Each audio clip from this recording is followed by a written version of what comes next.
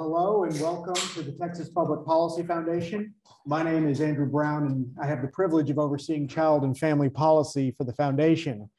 Today's event is actually a very special event with our friends at the Austin Institute for the Study of Family and Culture. I've been privileged over the years to work closely with the staff and fellows over at the Austin Institute, and I can tell you they are one of the finest organizations operating in this space right now. And before we begin, I'd just like to thank them and their staff for all their help in putting this event together. Those of you who have been following the work of the Texas Public Policy Foundation in child and family policy over the years will know that everything that we do is rooted in the belief that the family is the foundation of a strong and free society.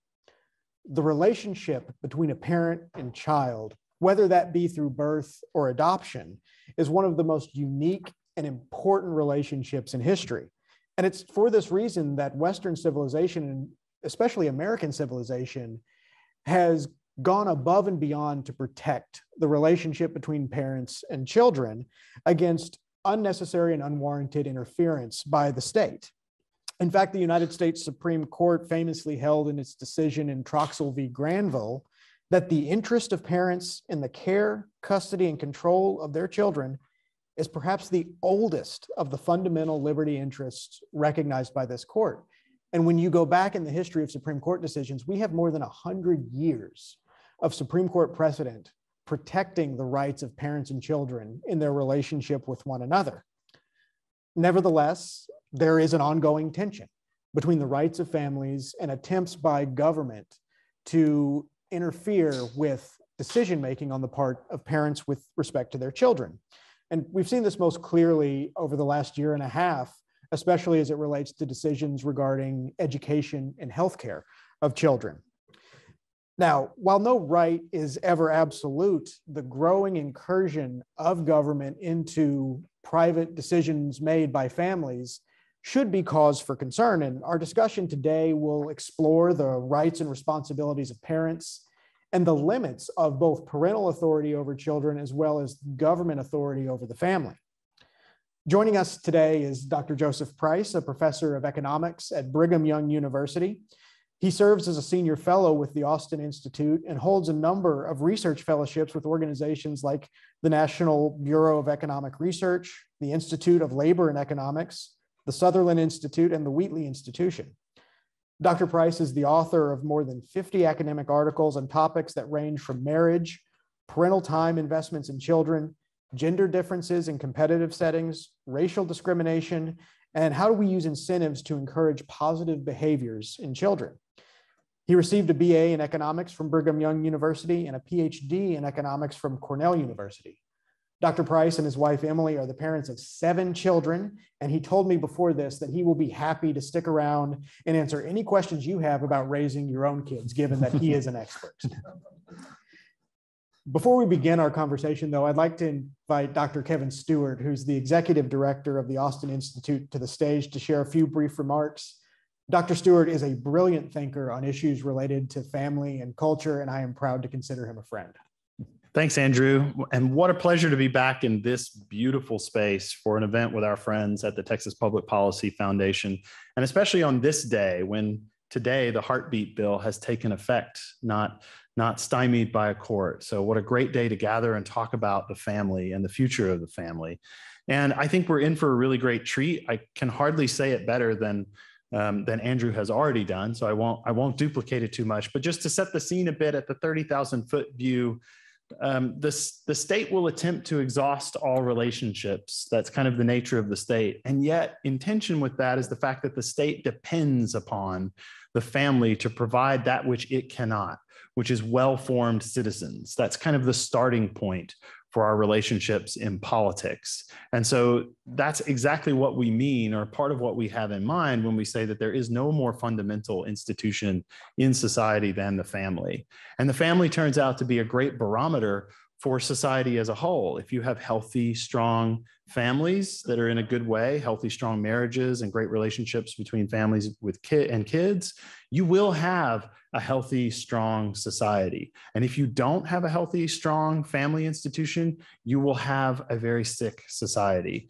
And so it's right and good and sensible to focus on this most fundamental relationship, especially these days, when there's a lot of concern and a great deal of words have been written recently about the decline of institutions and the sort of sad state that many of our society's institutions are in.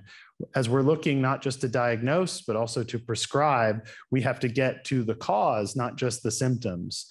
And so getting all the way down to the most fundamental level is the place to go. And so with that, I'll turn it over to our speakers. If this is the first time you've ever heard of or seen anything from the Austin Institute, I think you'll get a great example today. We are a social science research institute. It's social science for the family, about the family. And Dr. Price is one of our founding senior fellows. So he's been around us. We've worked with him for as long as the Institute has existed. And you should ask him in Q&A about things like baseball, which we've worked on with him.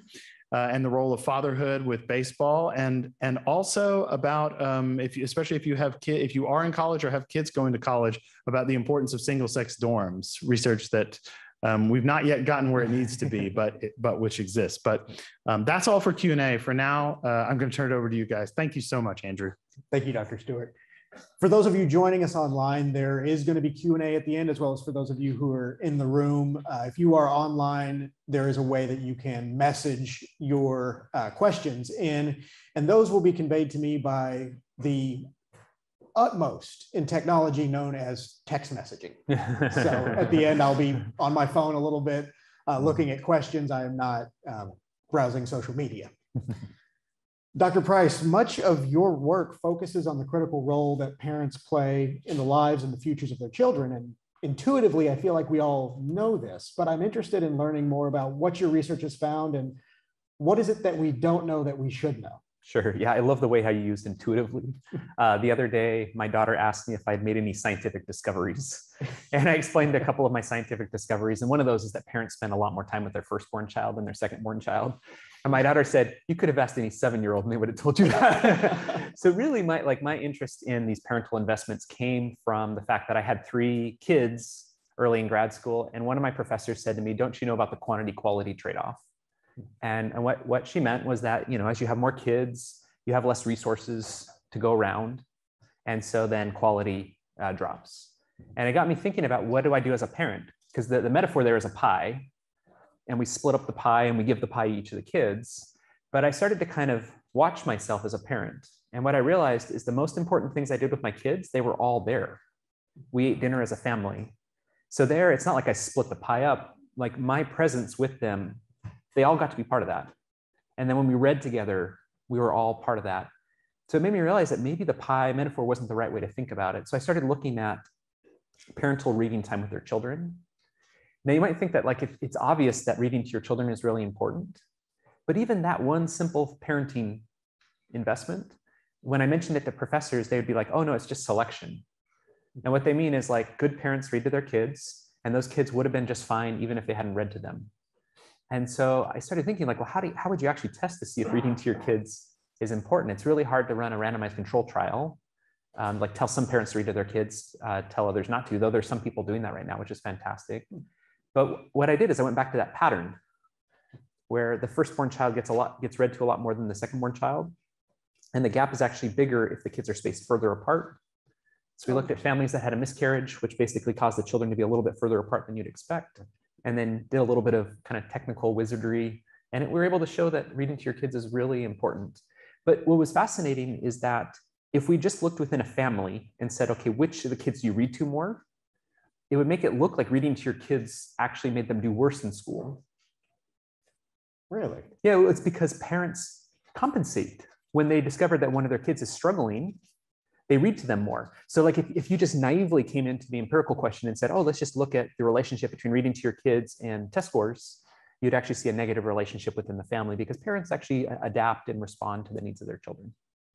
Well, that's fascinating. I'm experiencing that in my own life. I'm nowhere in your league. I have 2 kids, a 3-year-old and 1-year-old. And a lot of what I've been thinking about recently is, okay, how much time am I spending with the older over the younger, or the younger over the older? And a lot of it right now is just based on needs. The 1-year-old is climbing on everything, and you're constantly hovering, and the 3-year-old's a little bit more independent. But that's really solid information to know in terms of how we're intentional about investing in our children. Promoting marriage and family formation. It's a major topic of conversation recently in the public policy sphere, especially amongst conservatives. And one of the issues that we struggle with, and that I've been personally thinking about, is, okay, how much can government influence marriage and family formation? And how much should government influence marriage and family formation? I'd be interested to hear your thoughts on that. Yeah, I mean, so I was with Brad Wilcox at Estates. We were talking to their director of Health and Human Services. And we were just talking about ways to help alleviate poverty, particularly for women with children. And we have this poverty toolkit that we use to try to help people. And I said, have you guys thought of promoting marriage as part of your poverty toolkit?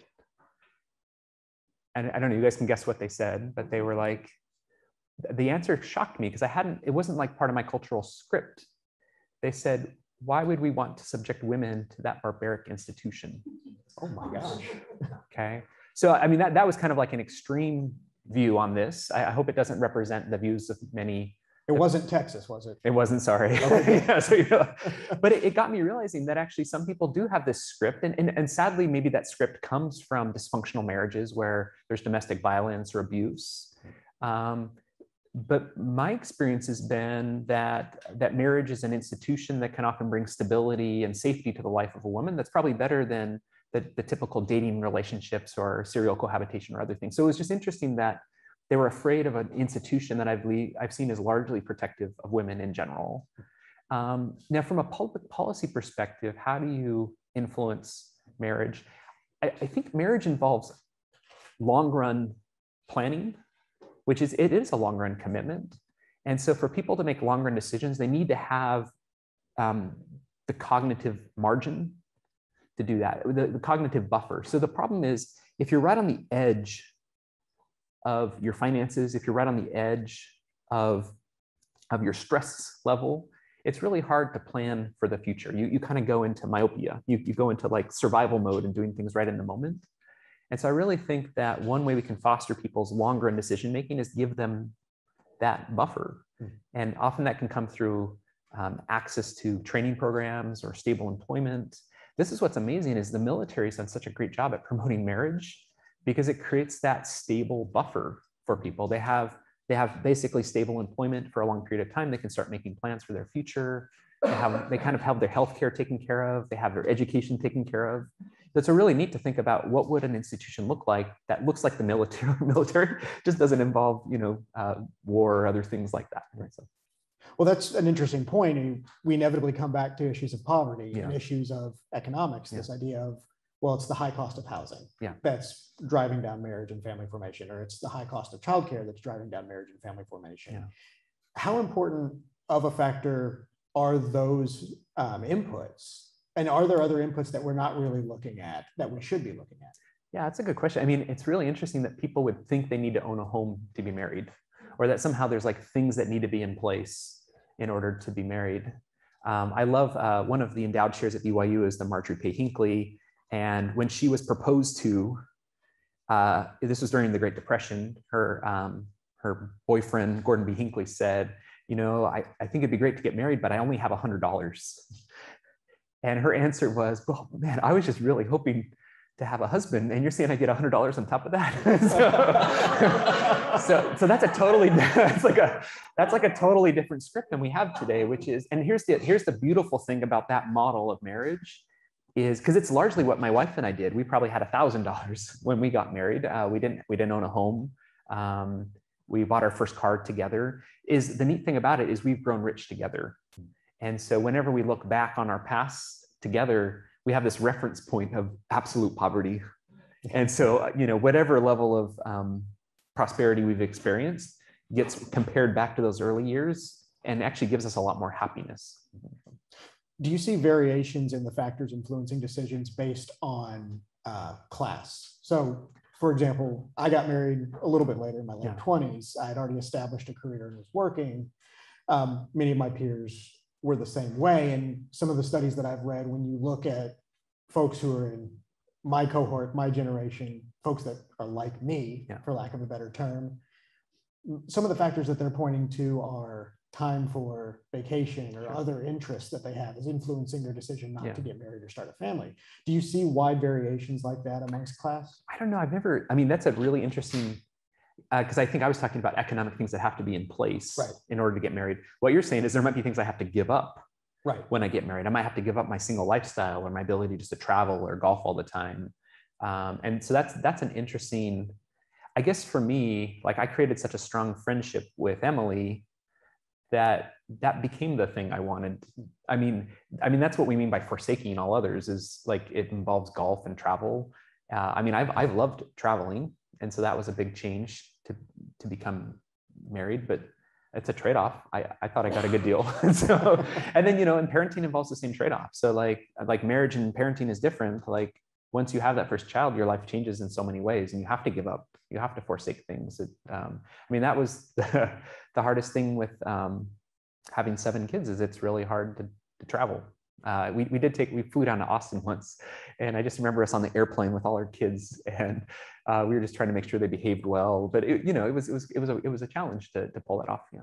Yeah, it's funny that you mentioned that. My wife and I are traveling tomorrow. Okay. We're going to visit my family, and everybody's going to go to the beach together. Yeah. And I woke up this morning and I said, "All right, vacation's tomorrow." And she looks at me and she goes, "It's not vacation. It's a family trip." Okay. It's a different level of stress. You're not going to be laying by the pool. You're going to be chasing your kids around. That's right. But that kind of goes back to what you had mentioned earlier about you and your wife are based on a friendship. Yeah. Right. And one of the reasons you're in town, other than being with us today, was you delivered a talk last night for the Austin Institute on friendship-based dating and marriage mismatch. Yeah. I'm interested in learning a little bit more because the marriage mismatch I'd not heard of before. Yeah. So the marriage mismatch is this idea that for whatever reason, when you look at couples, the husband tends to have at least as much education or more. The husband tends to be about the same age or older. The husband tends to have the same income or higher. So this is called hypergamy. So basically, women are marrying up. They're marrying a man that has either more education or more income. So if you couple that idea of hypergamy with the fact that women get 60% of college degrees, you end up with this mismatch.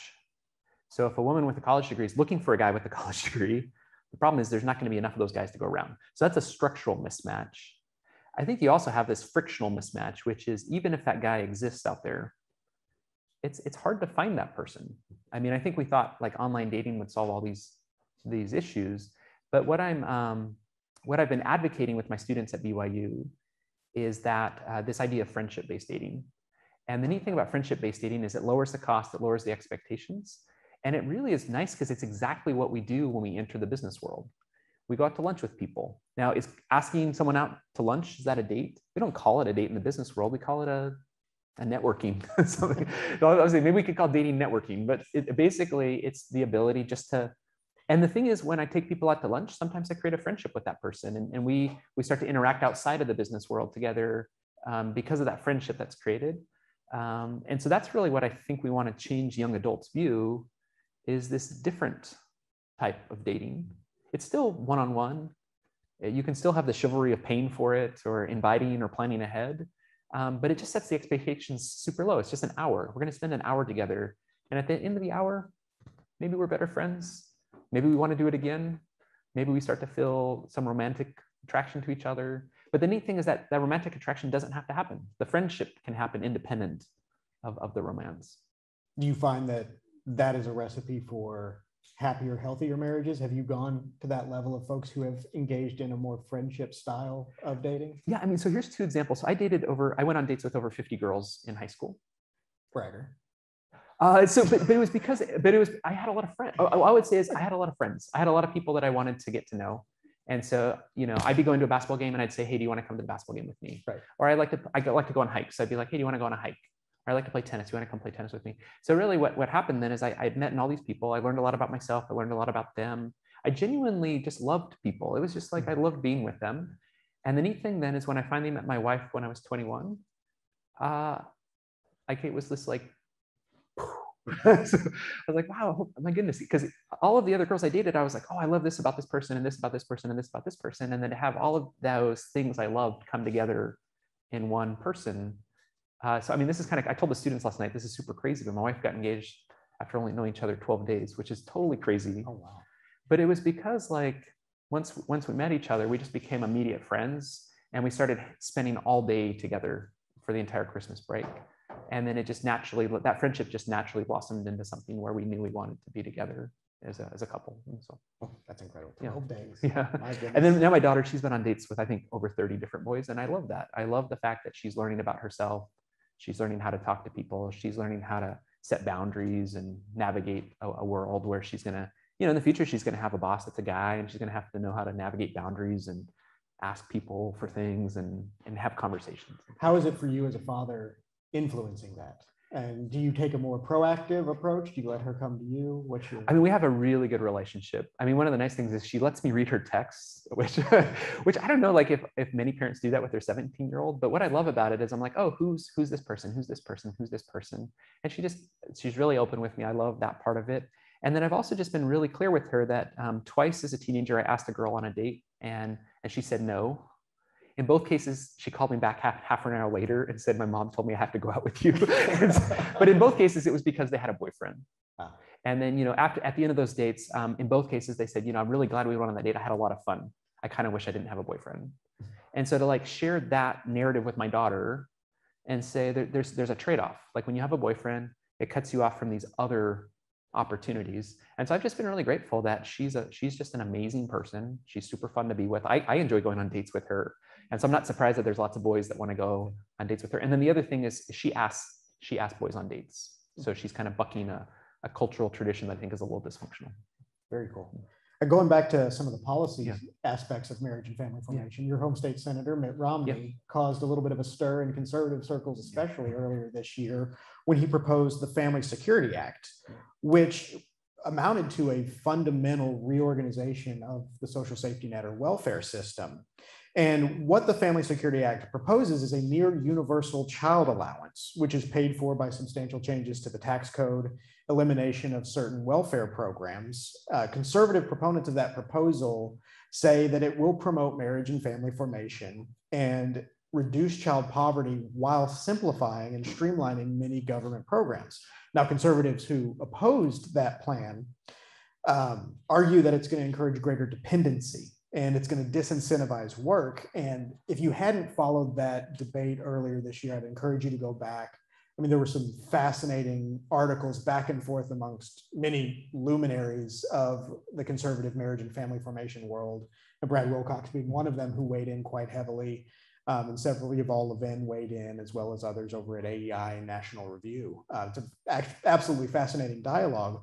But I'm interested in your thoughts on Senator Romney's proposal and the debate, especially that it sparked among conservatives, on how does government influence and how should we be approaching this issue? Sure, yeah. So here's kind of one context to think about it. So I got to meet with a governor one time, and this governor said, I want to get rid of all marriage penalties.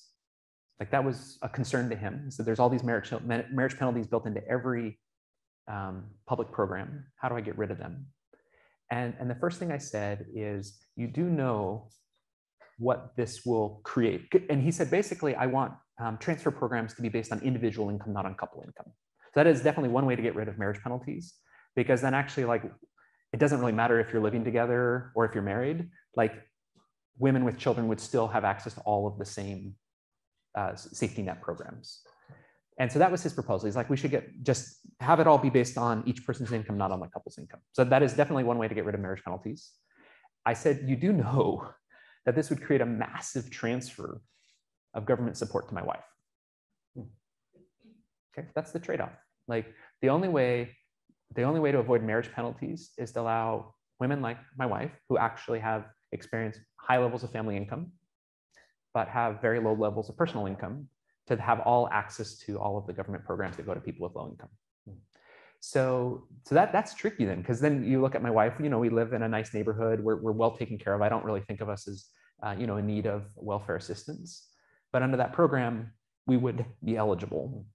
And that's really what I think Mitt Romney's getting at with the kind of universal child credits, which is the neat thing about it is it gets rid of all of these marriage penalties. It gets rid of any disincentives to work. Now, the downside is some of that money goes to my kids.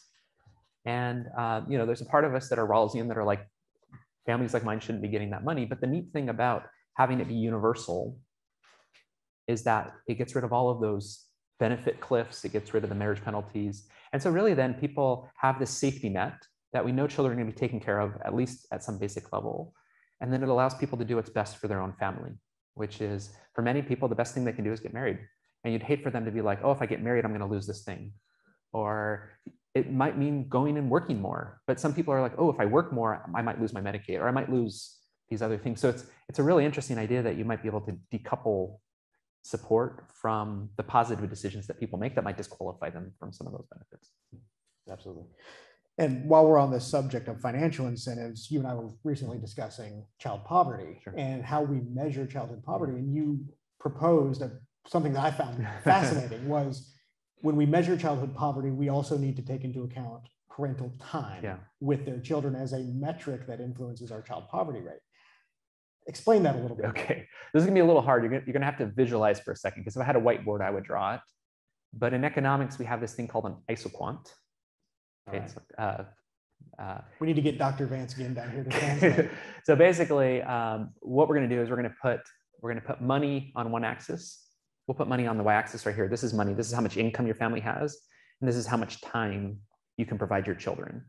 And so what an isoquant does, so what a poverty line does is it creates a horizontal line right here that says if your income is below some level, you're poor. Okay. It doesn't take into account any of the time resources that you can provide your children. So that's a horizontal line like this.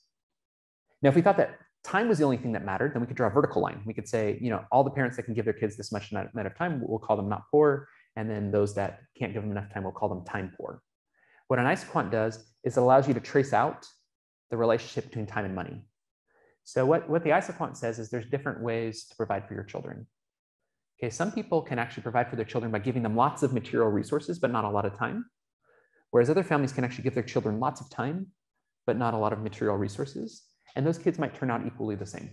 So we're just saying everyone along this line is different combinations of time and money, and those kids will all be fine. So if you're above that line, your kids will be fine. If you're below that line, then we might need to worry a little bit. So I always love to use Charlie Bucket as the example of the far right kid, because Charlie Bucket's dad works at the toothpaste factory, makes almost no money, but he has a mom and a dad that are married and love him and spend time with him. He has 4 grandparents that spend time with him and love him. So he's like so far out in terms of time investment that he actually is the kind of kid we all love. And like, I don't know, do any of us worry that Charlie's going to turn out okay? Like he's going to turn out fine. And then you have Veruca Salt, who's like all the way on the left side, like all the money in the world, the father with the nut factory, all the money in the world, but there's something lacking. She's a brat. Mm-hmm. And so there's this interesting trade-off between time and money. And I think a lot of times as parents, we don't actually have to face that trade-off. Mm-hmm. But here's the case where I had to face it in grad school. I was very busy at the time, but we set aside Monday evening for family time. And right at the last minute, this student says, I really want you to tutor me. I have a test tomorrow. I'll pay you $25 an hour to tutor me for 2 hours. So I call up Emily and I'm like, Emily, do you want the 2 hours or do you want the $50? I don't know. Do you guys have a guess? She said, I want the time. Yeah. Okay. So he gets desperate and he says, he says, Joe, I'll pay you $50 an hour. So I call Emily back. I'm like, Emily, do you want the 2 hours or do you want the $100? She says, I'll take the $100. But what this is acknowledging is there is a trade-off. Like there are times in our life where we trade time for money. And so we give up time and we try to use that money to do things for our children. But I think the problem is we always think about poverty just in terms of money and we ignore time. So if we basically take a 2-parent family and take both of them out of the home and have them work 60 hours a week, and suddenly now they're making enough money to be above the poverty line, then we say, check, those kids aren't poor anymore. But in fact, we probably just put them in a different type of poverty. Shifting gears a little bit, one of the major issues that we work with at the Texas Public Policy Foundation is the child welfare system, child protective services, foster care, adoption. And there's this line that we struggle with and that we have to walk on when and how should government be allowed to intervene in the private realm of the family? Obviously, parents do not have a right to harm their children, and there is a role for government to play when children are abused, to step in and to protect those children and to potentially remove them from harmful situations. However, the debate over where that line is often comes down to on the side of those who advocate for a more interventionist government, on this idea of, well, we have to protect the rights of children. And inherent within that argument is this understanding that the rights of children are somehow in opposition to the rights of parents. I've never seen it that way, but I'd love to hear your thoughts on, is there this inherent conflict between the rights of children and the rights of parents? Yeah, so I love that word conflict, because like at the core of parenting is conflict. I mean, it's unavoidable. Like if you're going to be a good parent, you're going to have to encounter conflict. Now, the key about being a good parent is to embrace that conflict with love and caring and compassion. And what I mean is, what do I mean that there's conflict at the core of parenting? What does every 5-year-old, 7-year-old, 9-year-old want to do, especially a boy? They want to eat candy all day and play video games.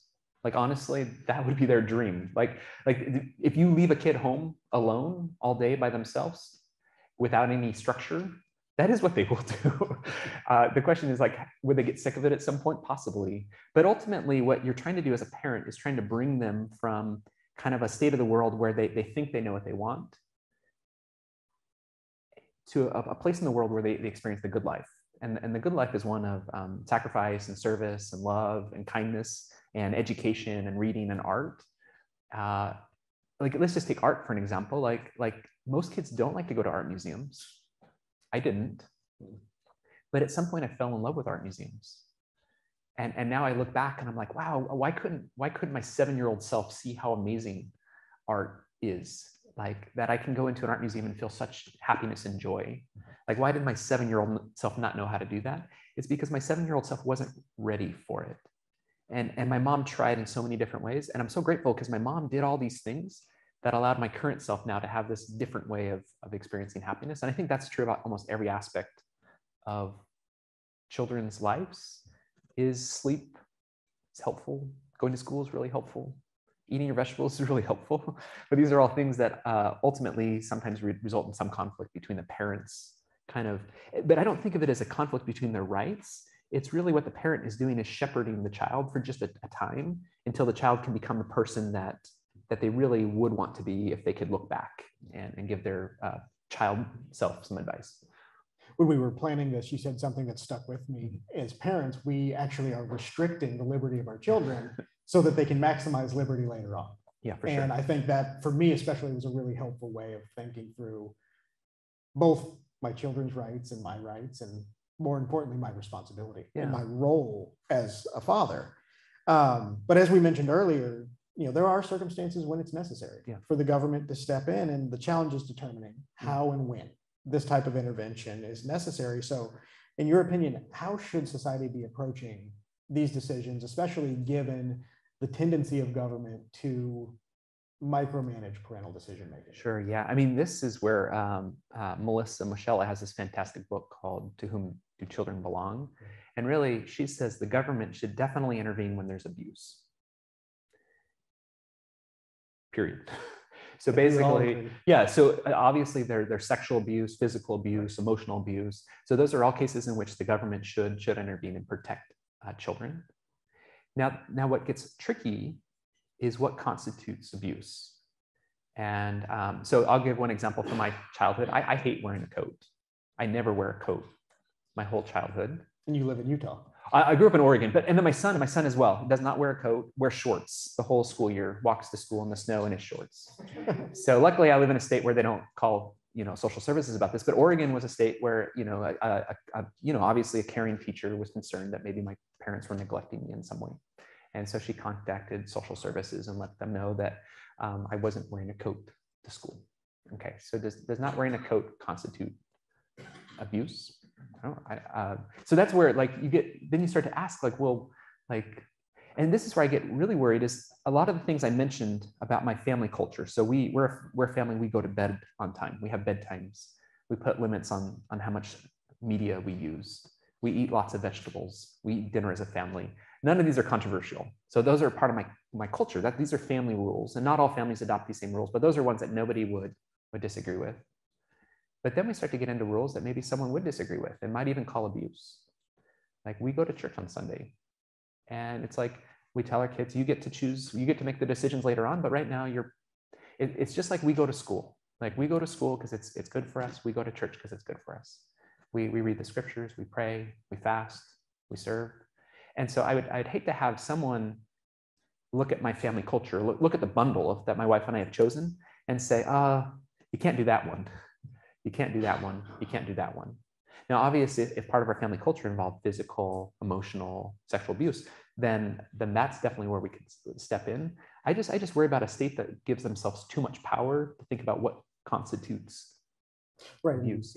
Yeah, your example about the coat brings to mind some work that we've been doing recently around the issue of neglect. Yeah. And the state of Texas, about 75% of the kids who enter the child welfare system enter because of accusations of neglect. And this last year, we did a study looking at, okay, how does neglect relate to childhood poverty in Texas? And what we found in that study was, if you are a child living in one of the 25 poorest counties in Texas, you're statistically more likely to have intervention with social services based on a pure neglect allegation. So what I mean by pure neglect is, you will often see, okay, you have neglect and physical abuse, or you have neglect and sexual abuse. We threw out those cases, and we looked only at those cases where neglect was the only thing alleged.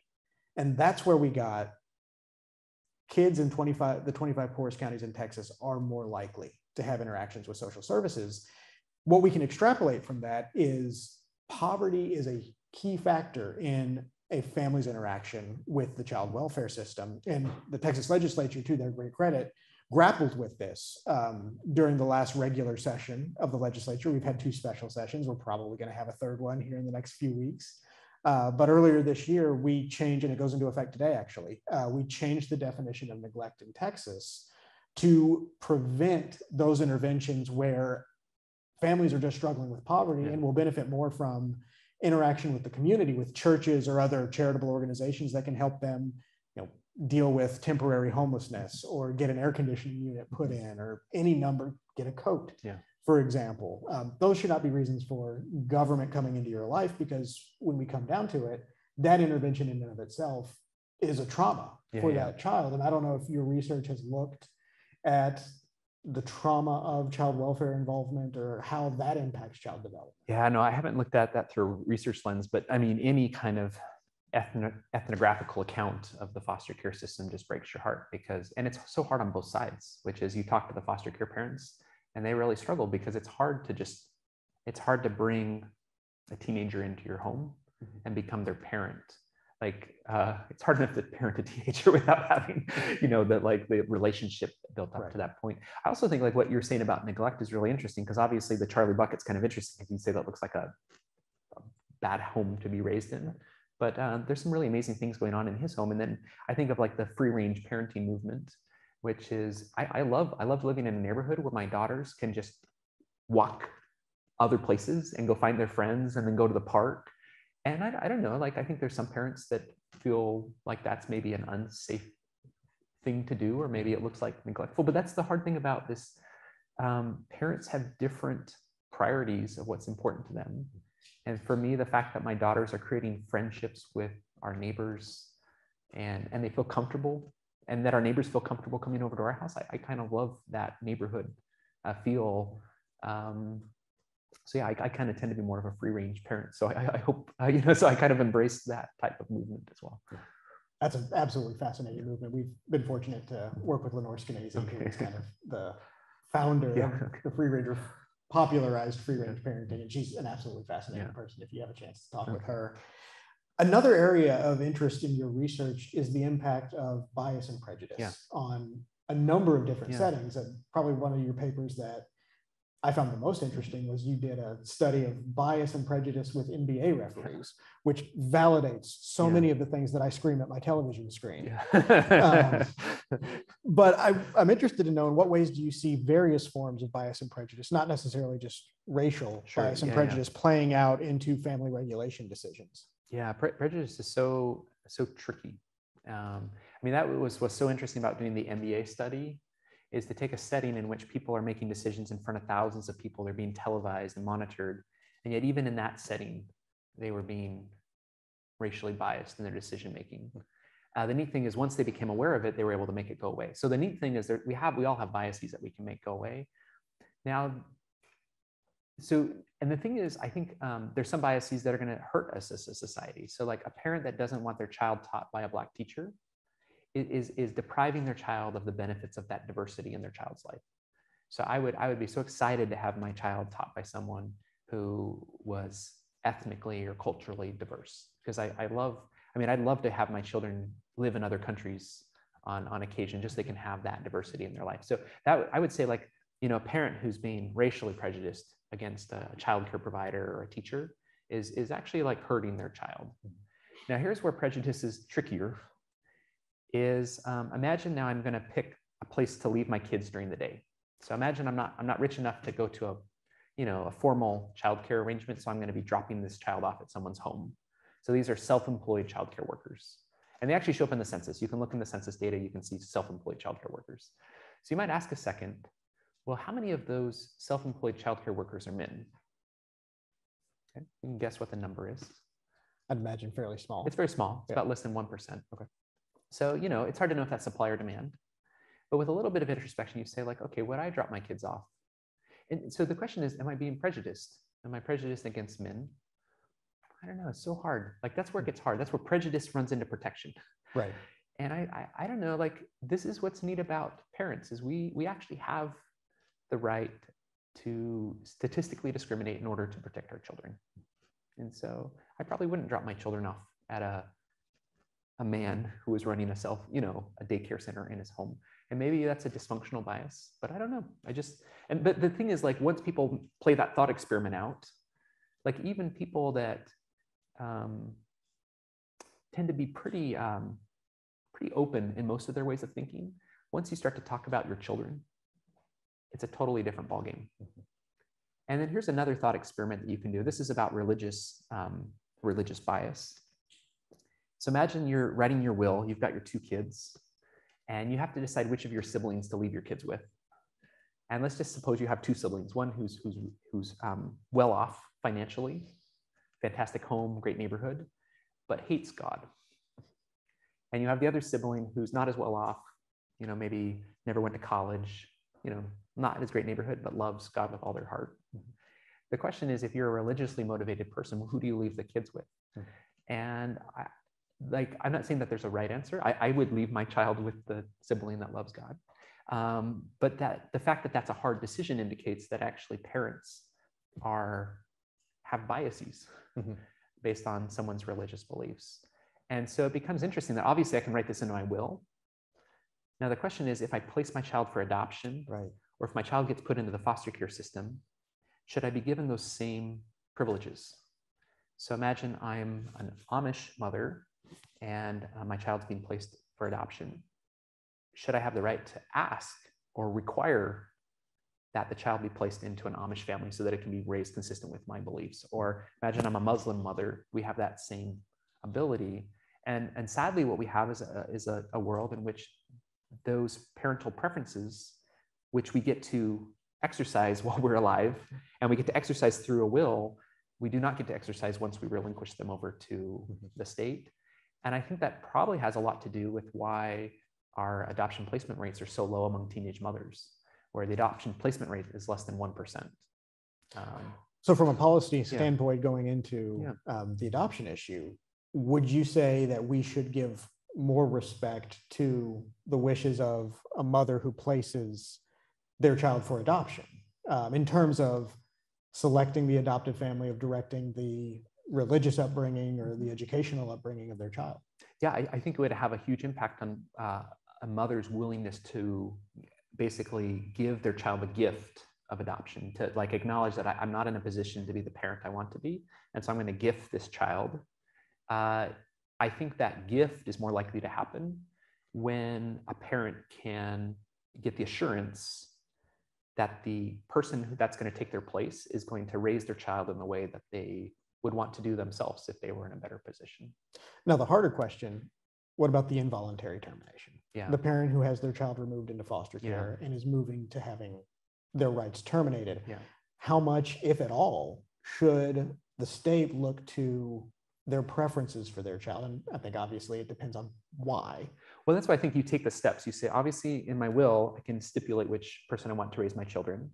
Okay, now if we apply that to when I place my child for adoption, I think the natural extension is then even when the government takes my child against my will, it would be really nice, or at least it would give me some comfort in a horrible situation to know that at least my child is going to be raised consistent with the things that are important to me. Yeah. And I mean, I'll be a little personal. I think my mom's okay with me sharing this, but my mom had a pregnancy when she was a teenager. And so she was able to place the child for adoption through a religious organization. And so as a result, the child was raised in a wonderful family that kind of had the same faith tradition as my mother. And the amazing thing about that is it gave my mom a do-over. And so she was able to finish high school, go to college, graduate from college, marry a college graduate. She ended up having 5 additional children, all of whom have graduated from college. The child she placed for adoption finished college. So you have this interesting moment in time where my mom's having to make a decision as a teenager about whether to keep the child. And because, I don't know if it was solely because of that religious adoption agency that helped her make that tough decision, but because of that, you can think of the 2 paths. There could have been the teenage mother path or the place my child for adoption path. And it's amazing that this was like a $4 million decision. Because if you think about all the lives that were impacted by that decision, I mean, not that it's not possible to have a great life as a teenage mother. It's just that the odds are stacked against you. That the chance of my mother finishing college would have been much lower. The chance of that child finishing college would have been much lower. The chance of all of my mother's future children finishing college would have been much lower. The chance of my mother marrying someone who had finished college would have been much lower. And so she would have been on this income path. And you can actually follow the income path of all those children over here. And then you can see what's happened today, where all of my siblings have, they're all married. They have their own children that are going to be going and having flourishing lives. And so it was like that one moment. And so I guess I'm trying to think of how do we create the ability for more teenagers who find themselves in that situation to feel comfortable, gifting over their child. Yeah. Well, and ultimately what we've been talking about today, when you try to sum it all up, is how do we create an environment in which parents of all shapes and sizes are in a position to where they can make the best decision for their children in all facets of life. And we could talk about this for hours. I wish we had more time, but I do want to open it up a little bit for audience Q&A. But thank you so much for your time today and for making the trip down to be with us. We will have folks walking around the room here in the theater with microphones. If you have a question, raise your hand. The rule at the Texas Public Policy Foundation is a question is a short statement that ends in a question mark and that nice little uptick in your voice at the end. And I'll be on the phone looking at questions as well. I am paying attention to you. I'm not selling things on eBay. I think we've got a question right here in the front. Oh, thank you. First time. In the light of some of your discussions of public policy and distinctions, the last one about religion, what's the state of internation, interstate of questions people might put about adoption with regard to race? Is this a permitted thing? Should there be restrictions on this? Does it require racial courts to determine the eligibility of people in accord with, I get government forms. I mark all the boxes. And Bill Allen once said to me, they got a box for you. So I think what you're getting at is, obviously, I said that there's a case to be made for wanting someone of my own faith to raise my children. Yeah. So the question is, would there be a place for me to say, I want my children raised by someone of my same ethnicity or my same race? Again, that's why I kind of wanted to start with the idea of prejudice, which is I think that part of what we want to do as a society is root out racism that blocks us from giving our children gifts, which is if there was a wonderful family of a different race that wanted that we're in a good position to raise my children, that I should be excited about that. So the hardest thing about racism, though, is you can create policies that try to get around racism, but ultimately racism is something that has to be rooted out. And so I don't. So I guess what you're asking is if there was that form that I was filling out when I was placing my child for adoption, should there be a question that allows me to indicate a race? Now, I don't.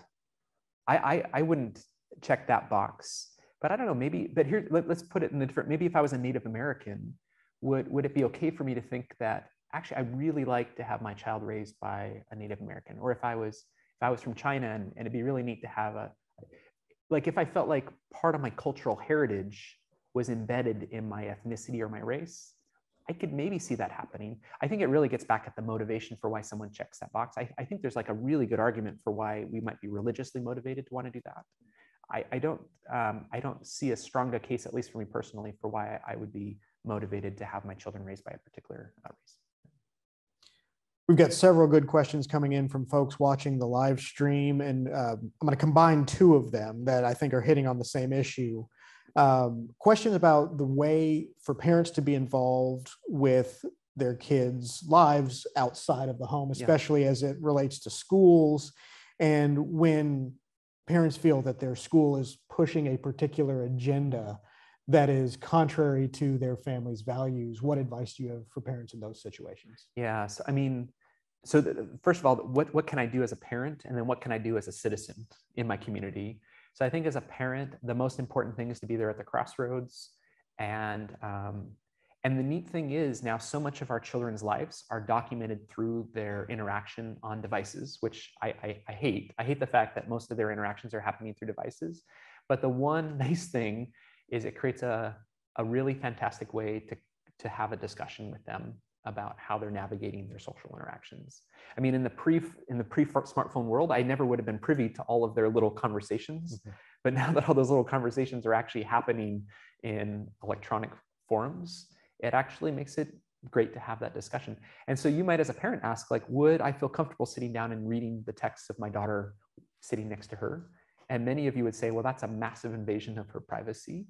And I would say, what if she lets you do it? And you say, well, she doesn't let me do it. Then I would say, well, what would it take to get your relationship to the place where she would be comfortable doing that? So that's kind of what I would say at the parenting level, is that there's this like deep connection you can have with your kids where you're involved in their lives.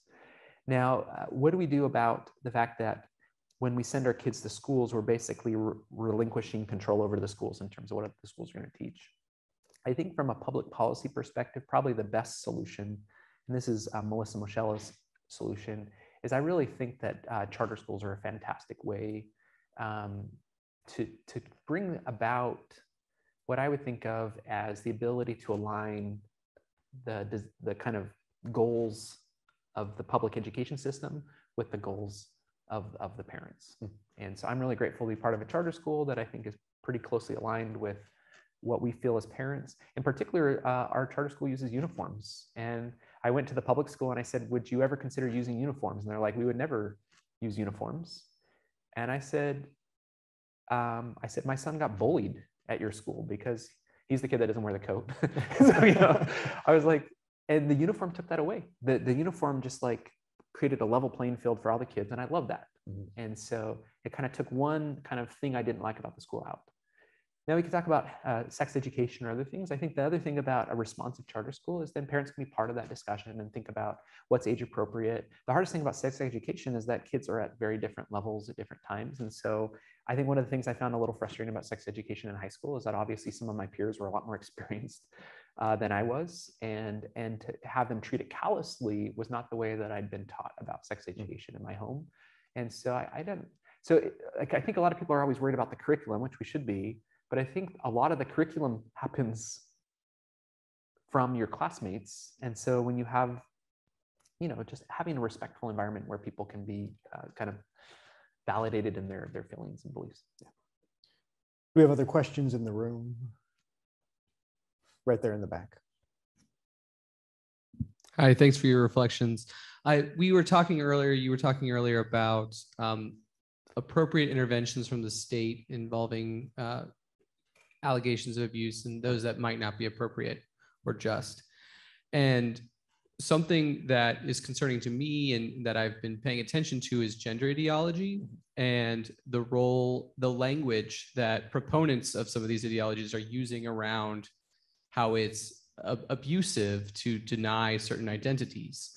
And so I'm wondering your thoughts on that. And then also if you're seeing in your work in public policy, either of you, arguments being listened to in around these kinds of questions of calling things abuse, which would be very concerning to a wide variety of parents and families. Yeah, I don't know how to answer that one actually. Yeah. The Texas Public Policy Foundation, basically, as a rule, we don't get involved proactively in what we would consider quote unquote culture war issues. There are a number of organizations out there that have staked that field that we think are doing excellent work. It's not something that was part of our founding or has been part of our principles. Now, I will say it does overlap in my work quite a bit, especially recently. And I'm wary of any type of standard that government would apply to judging parents that has an agenda behind it. And that's a neutral statement, regardless of whether it's a gender identity or something that I might agree with as a conservative and personally a religiously conservative person. I don't think government should be in the place of imposing values onto the public. And it's especially abhorrent in my mind when government is imposing its own view of how parents should be raising their children through the mechanism of the state and through the police power of the state, that threat of, well, if you're not raising your kids the way that we think you should be raising your kids, we're going to go ahead and take them from you, right? That's a hard line in the sand that we will always push back and fight against. But yeah, and I think like the Yoder versus Virginia, Wisconsin, totally different issue than gender ideology, but it was a case in which a culture conflicted with the way that the public school culture. So this was an Amish community in which the superintendent felt like the kids should be enrolled in the school. And the Amish community was basically saying, look, we raise our children differently than you. We have different values than you. We teach our kids different things than you do, but our kids turn out good. And they're hardworking and they're kind and they're loving.